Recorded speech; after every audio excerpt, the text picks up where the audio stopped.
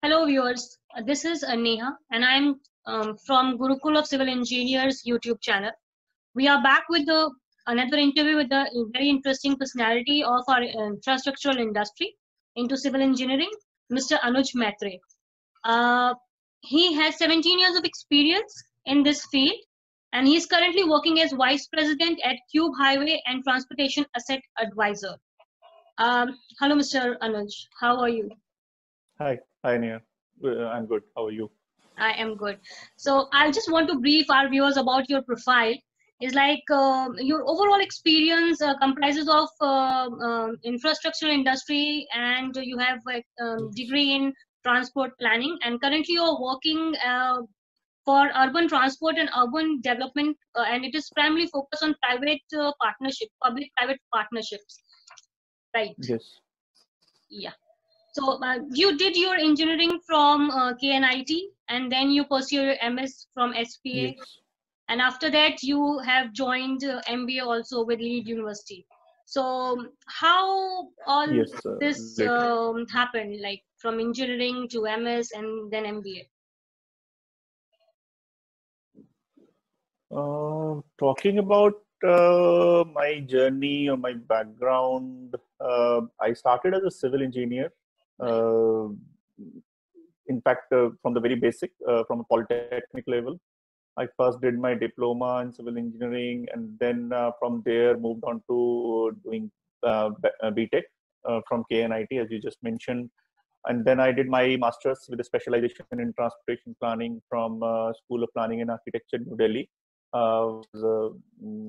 Institute of National Importance, like IITs or NITs now. So after that, during the mid stages of my career, I pursued MBA from Leeds University Business School in 2011-12.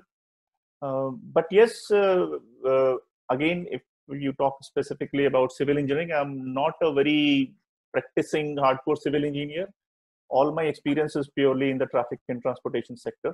Right. For almost close to 18 years now. Right. So, if we talk about your stream into civil engineering, have you decided it to when you have given your 12th, or you? I mean, right now you think that if you have chosen a different stream, life would be a little different. Satisfying journey. As such, I don't have any issues, or I don't think I should have done something else, or you are quite satisfied with your career. Yeah, that way I'm absolutely satisfied. You will always have some regrets, but yes, that is again part and parcel of the life. So as such, I'm absolutely okay with my career path so far. So did you have your campus placement in your engineering or in MS? Bachelor's, we didn't had any campus placement for civil engineering at that time. In masters in SPA, again, it was always to be a very informal kind of placement, I would say. So we used to get recommendations from our seniors or from our professors who were also working with the different companies in the sector. So that way I got a very good recommendation. So yes, in a way you can say I got placed through the campus. Yes. Different streams in within civil engineering only. So how Correct. did you choose transport planning for you? Transport planning, fortunately, that was the time when this highway development program started in the country, probably first time after independence. It was around late 90s when Atal Bihari Vajpayee became prime minister. He gave this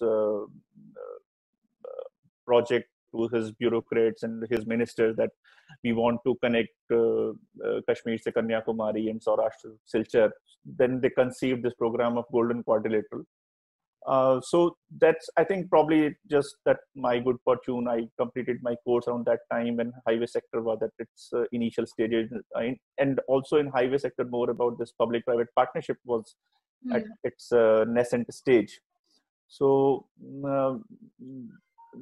so that is it, and probably from there onwards, thankfully, even the later government also kept on focusing on infrastructure sector, and highways definitely is the backbone for any infrastructure development in a developing country like India.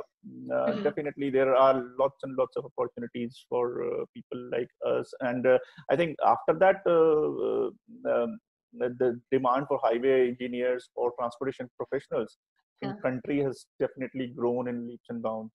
So you started your career, Mr. Anuj, into consulting. Then you have Yes. moved from consulting to corporate.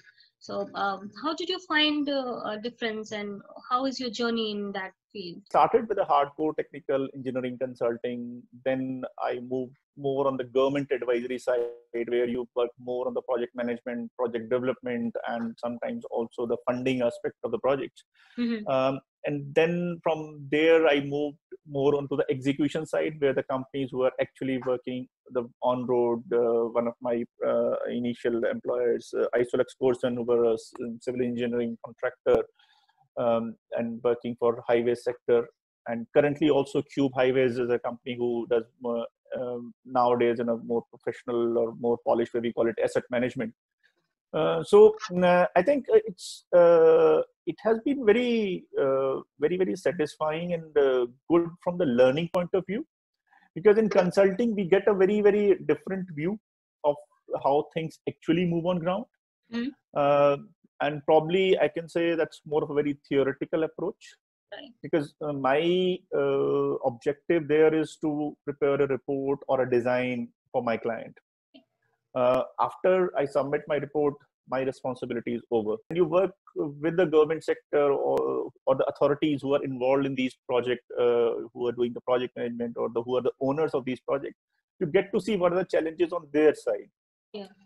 So I think that way I've completed the circle, and I think I think I made the right move. At least on that front, I got to see all sides of Yeah. the complete project life cycle. You have quite a good amount of experience and very interesting phases in your career. So if you want to guide our new upcoming talents into the same industry, are there any trainings, are there any specific software available for training part, where they can just brush up their skills, their techniques? I mean, if I compare it with 20 years back, when things were probably the job market or even the courses were not as diversified as they are today. Today, there are so many modifications, or even after doing civil engineering, you can do many other things. That thing was not available when we completed our civil engineering. So assess your options available to you these days. It's not only that you have to go into the construction only or design only. There are so many aspects of civil engineering. And also as a civil engineer, you have to be very curious and about your surroundings. Every news, every event could be an opportunity for a civil engineer. You have to keep yourself updated. Yes, I mean, when I am working for transportation sector now, we are operating roads. So there is a file on my desktop itself where I keep a track of every news which can affect my sector, and that I keep on updating. Okay, today if there is some incident which I think could be could have an impact on road sector, I just make a note of the date and the event that is. For this same type of question came into my mind is like how one should identify their key areas where I should focus. Areas in terms of engineering areas, or engineering areas, like you have done your engineering, then you choose your field as transport planning. So how a new student should identify the field they should go, how they choose their field? Construction is one aspect where that is purely hardcore construction on site. Then the other aspect is obviously research and development for civil engineering, whether it can be in terms of the technology, it can be in terms of the material, it can be in terms of the construction technology. So that is one area. And nowadays, obviously, computers are part of our life in every possible manner. So there are so many design software that a student should need to learn.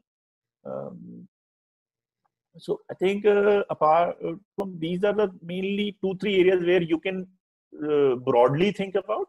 Obviously, there are multiple layers within these areas. I mean, if you talk about construction, maybe you want to specialize in building construction, or you want to specialize in road construction, or you want to specialize in special structures, marine structures. So that is, again, I think some goes with the student, what kind of Choices. areas or what is his attitude or his comfort areas where he or she feels comfortable. Okay. Uh, Yeah. So you have 17 years of experience in the industry. So do you feel like there is a gap between the industry's expectations and the capabilities of the student who are coming into this field or any other field? Absolutely, absolutely. There is a gap. There was a gap, and there is still a gap. Mm. We are only giving very, very bookish knowledge. It hasn't changed much in last 20, 25 years, at least I can say from my experience.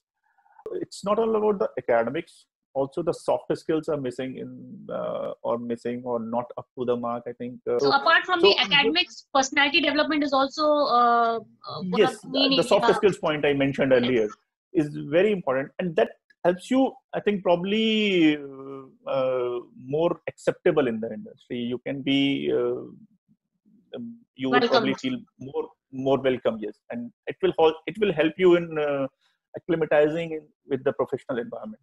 Yes. Okay. So, Mr. Maitre, my next question for you is like, what do you consider a turning point in your life who has given you edges towards other people in your career? Moving to BTech was definitely a changing point, especially to me more as for my personal development. I mean, if I look at Anuj Maitrey of what it was before 1998 and what Anuj Maitrey after 1998, there is a sea change. So that definitely helped me in evolving as a person, as a professional, or something which I am talking a lot about attitude. Probably I developed that Yeah. thing there.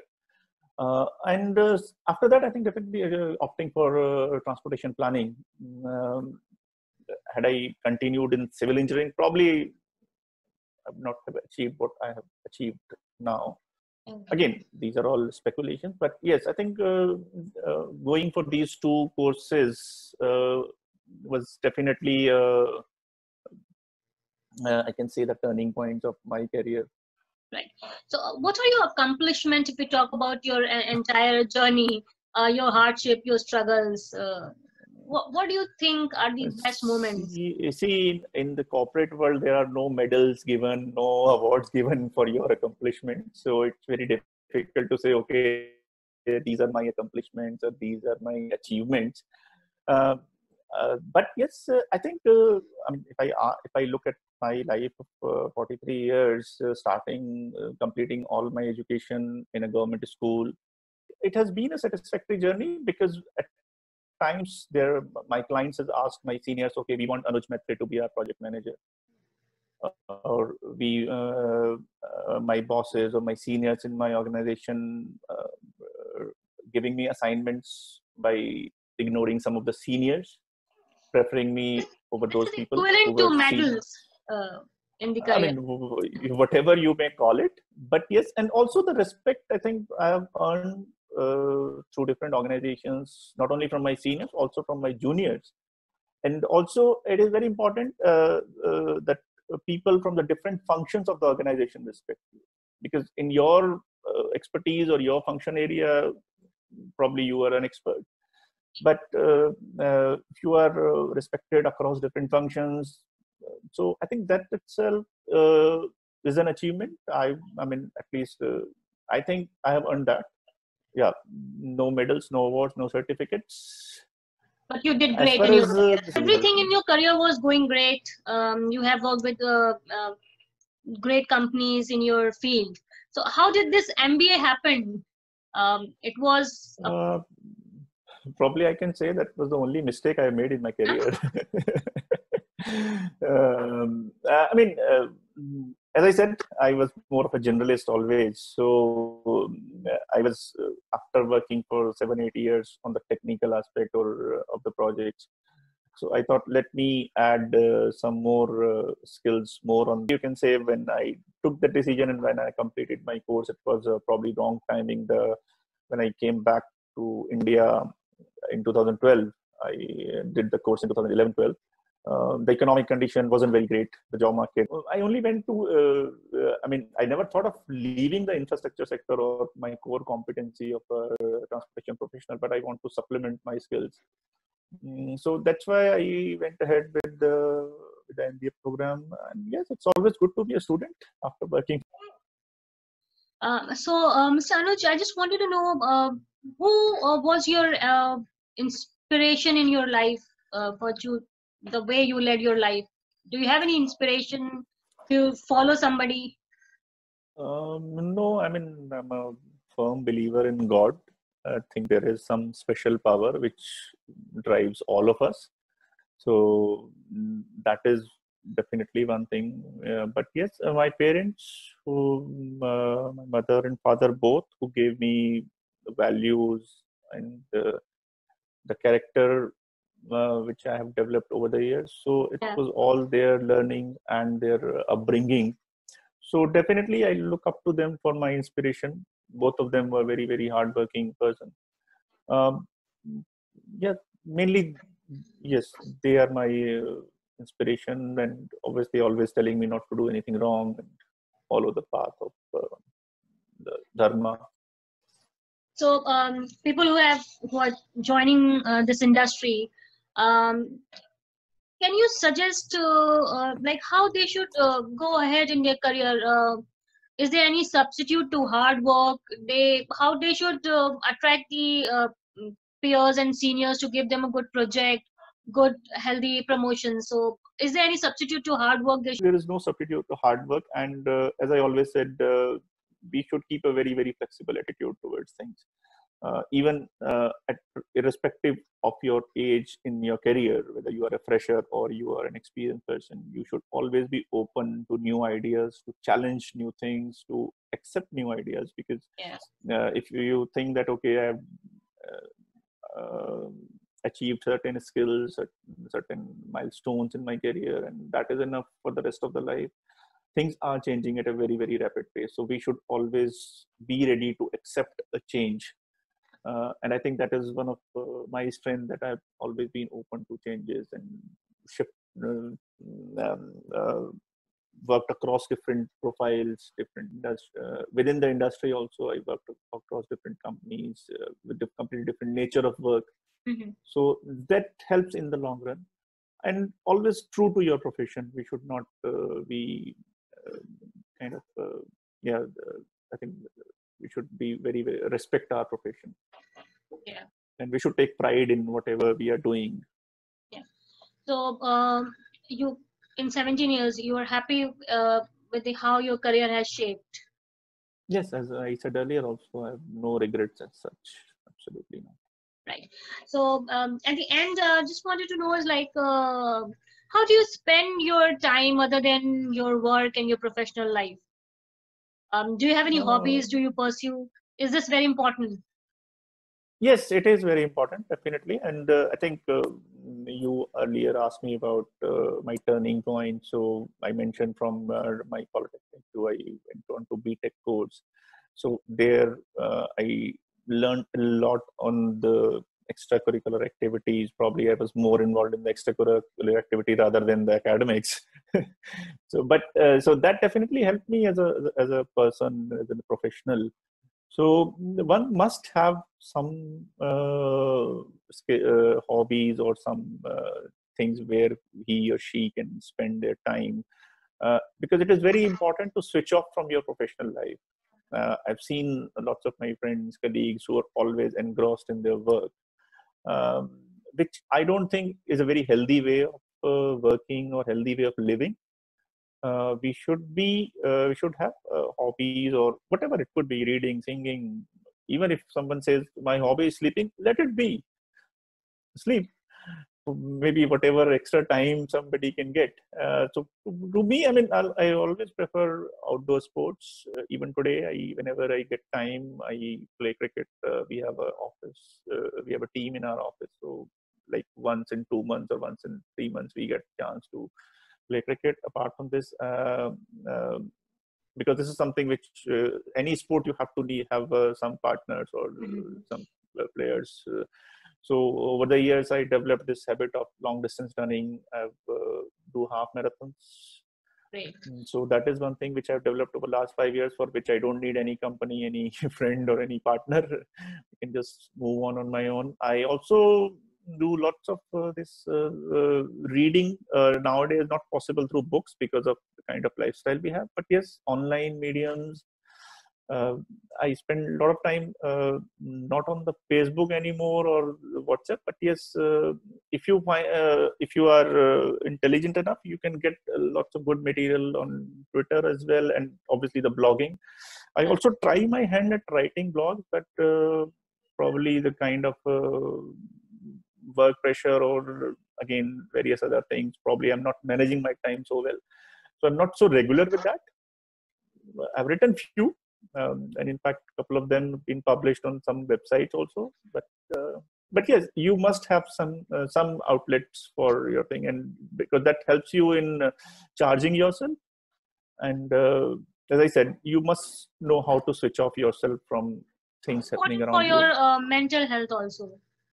Yeah, and switch off from any kind of problems, Yeah. whether it could be a personal problem. You have to sometimes just because you cannot live with those problems. Sometimes they take their own time to solve. So it's good to just switch off yourself from those things. Not easy, I would say, but yes, you should learn this thing. We should. Many thanks, Mr. Maitrey. It was a very good interaction. Thank you so much for sparing your time in the weekend. And no, it was my pleasure as well. Thank you very much. Thank you so much. Right. So, guys, this was Mr. Anuj Maitrey, and we have got a few great, interesting inspiration stories from him. This will help us in developing our personality also. So, stay tuned for more important people interviews with our channel, Gurukul of Civil Engineers. Our website is gcelab.com, and we'll be coming back with different people from the industry. Stay tuned. Take care of yourself and your loved ones. Bye. Best wishes to Gurukul of Civil Engineering. Thank you so much, sir.